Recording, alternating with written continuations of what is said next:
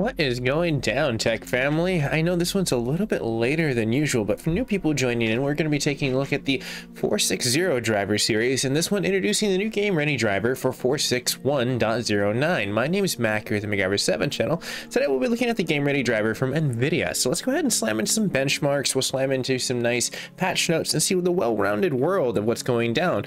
Now, for as far as what's going to happen when you do install this, one thing I did notice is that your graphics card may run a little bit hotter than normal, so you want to boost the fan up just a little bit. One thing I did notice from the last driver to this driver, it runs a tad bit hot, but it can be optimal in certain performances. So let's go ahead and take a look. For starters, we're going to look at just some brief benchmarks before we go into the patch notes. Now you can see right over here Port Royale, where we're utilizing our tensor cores. The top portion is going to be your hardware accelerator on for Windows, and your driver to driver is right to left. New one being on the right, the 461.09, and the 460.89 on the left. So 461 versus 460. Looking at those situations, you can see that there are some differences. The hardware accelerator on, even though there is no percentage drops, will give you a nice little performance boost on the older driver, as looking at where there is some stability you can have with the hardware accelerator off if you do optimize to have some stuff like with DirectX 11 or 12 that we'll get into in a brief second. But let's go ahead and at the very moment briefly go into what the patch notes have changed. There's a lot of stuff that they have on the fix list, but there is some stuff that they've actually fixed on that list as well. Now for starters, and everyone new, these will be linked down below, so you'll have your direct Nvidia notes, but where we're going to be going is right over here. Nvidia's lovely situation of Reddit. Gotta love it. Reddit is just a really great situation. But Quake 2 in the RTX variety, you're going to be getting an update for the 140, and that's going to enable some support for some Vulkan ray tracing. That's going to be really great. You can expand your portion of gameplay. Awesome in the path tracing glory. So just ray and tracing everywhere. Have fun with that. Leave a comment if you've definitely enjoyed that and if it looks pretty cool. Looking on past that, for as far as the added security updates that happen to be with the components, and one of the cooler things that I did notice is that the Windows ecosystem has been nice to us. We've literally had almost about 2 weeks to 3 weeks with nothing happening. They haven't updated. I've seen OBS update and it's running really smooth. Windows, don't screw this up, please. I swear, if I get an AMD update and I do some freaking benchmarks and they go off the charts, I'm gonna be like, it's all Windows. But usually it is. It's usually some damn security update. But anyways, let's go back to where we were. As you can kind of see, the situational point of the added security driver going down to the game ready driver fixes, because these are the more important things. Now these aren't going to have some GPU types that are going to be standing out, the TI in general, but the game ready experience, the FPS counter had been an issue for the overlay, and they basically on the Windows Mail and the calendar and the application. So they have now fixed that for as far as those errors. On top of that, for the GTX series and the 750, the blue screen crash should now have a expected kernel rather than the trap of an unexpected one that may occur or used to occur. Looking at the 1080 series as we go into the Ti, as they like to say it, the titanium, you can see the desktop screens may flicker no more, and the system freezes and the screens display a solid color for the first time. Maybe, I don't know. I've never had the 1080. I only had the 7D, which was not too bad. The GTX 1070 Ti Mini was actually an amazing card that I picked up. I still love that thing. It's a heat generator, that's for sure. Looking at past that portion of where the HDR comes into the black levels incorrectly portions for the noticeable LG OLED TVs now are a little bit more balanced. Some notebooks come into it, Levio, and their Y740 in the notebook displays in the corruption after waking up from a sleep mode. And then you have your blue screen, then situations that may occur when resuming sleep mode when there's 3 4K monitors. Extremely rare, but extremely epically awesome. Sadly enough, that's something hopefully they do not have to deal with. And if you are still dealing with some stuff after the post install, make sure you're doing a DDU. I usually recommend those, or clean installs, which you can do directly from the install platform from Nvidia, but I would recommend the DDU. And if that fails at that point in time, I would revert back to a nice save driver. But this one's seeming kind of pretty decent for as far as the DirectX 11 and 12, which we'll get into in a split second. Now looking at game specific, that there came into some titles that have basically been optimized. You can see that the 30 series, as we push past that, some games have been crashing. They have very obliquely given us a great, I guess, glimpse. Not really.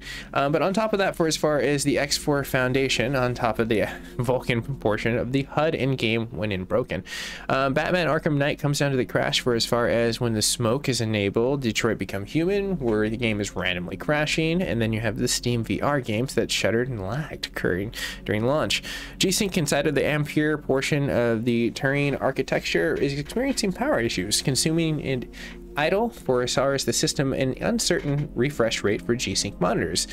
Now, for as far as YouTube, you can see that there's some shutters still scrolling down on the top of the page. And the notebook comes down to the portions of the high refresh rate and the display randomly dropping from 60 Hertz down during gameplay. Not a situation you want if you have an FPS count while you're playing some FPS games. For as far as what's going down for workarounds, there are some G-Sync issues that Vulcan has presented, and performance and dropping down for as far as the G-Syncs. When switching into the full screen mode, there are some stuff that will go into an in-game setting error. The workaround to that is disable your G-Sync. On top of that, the 3070 series in the clone mode, when the resolution comes down to basically 2K at 140 Hertz, the performance stat will come down to stuck in maximum performance. On top of that, for as far as the Nvidia Turing, or later in the situation, hint hint, they go down to the movie portions of Windows in the player, and 4K full resolution now still being an issue, also on top of the HDR portions of 2K. These are expanded portions, but let's go ahead and see where we can jump into with some benchmarks. That is pretty much our notes. We'll have some links down below you can take advantage of to install these. I would definitely say that this is a nice driver even for like my 10 and 20 series of Nvidia cards. So, but let's go ahead and look at DirectX 11. Let's go ahead and start it off and work our way up to DirectX 12 since we've already covered Port Royale. This is why I think this is a good driver to install for people that are utilizing DirectX 11 and just using 1080p gaming on your Nvidia cards. They're going to come out really decently. If you look across the scale, you're not going to see a drop until you look at where the old driver was with the hardware accelerator off, where it literally is almost 2,000 points of just reduction. Now, for as far as the highest scoring one, the hardware accelerator on pretty much beats it. Now, if we look at the more extreme testing on Firestrike Extreme and Ultra, as we get close to 4K, followed right after those tests, we can see some different results. Now, though all the testing will be pretty much close when it comes down to the percentile for 88%, you can see that there actually is a nice increase with the older driver for as far as heavy 1080p gaming with a lot of portionable add-ons into your settings. 4K leans exactly the same way when you look at what's going down for as far as the percentage locks that we can see that occur during DirectX 11, but how does it look during DirectX 12? Question we should all be looking at platform to platform, which is accepted directly from the game developers. So I think we will actually see some kind of cool stuff in certain areas. Now, DirectX 12 is very confusing because when you look at what ends up happening here, the hardware accelerator on tanks last driver, it excels this driver.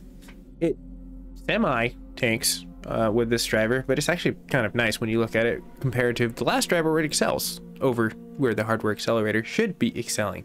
I mean, that's its job, it's in the title. But looking at 4K, let's go ahead and take a look and peek into that world and see how that's working on DirectX 12. And this is where it gets funny. The old driver completely kicks butt in 4K in DirectX 12. Now, percentage-wise, again, you're not going to see that much for the increasement, but looking at the graphics scores for as far as where we're going to see the most performance, it's going to come out of the older driver with the hardware accelerator on. Now, with the newer driver, you're definitely going to get some benefit and maybe some stabilities, but again, I do think that this is because the driver is running hot. I noticed at least a jump in 2 Celsius on my recording points for just looking at where I installed it, did a DDU, quickly flipped over. But that's pretty much it, everyone. If you're new to the network, you can always like, share, and subscribe. And who knows, maybe Jensen will hook it up with some swag in the 30 series or 40 series or something like that, since, you know, all the miners are just getting that crypto right now, you know, dollar crypto coin, I guess, whatever. Yeah, I don't really think that's a catchphrase, but that's a good way to end it. Have a nice day, everyone, and may luck find your way into your life in this beginning of a new year. Pretty sweet, right? 2021. It's in the luck term. It's 21, so come on. It's a lucky year. Let's do it. Later, everyone.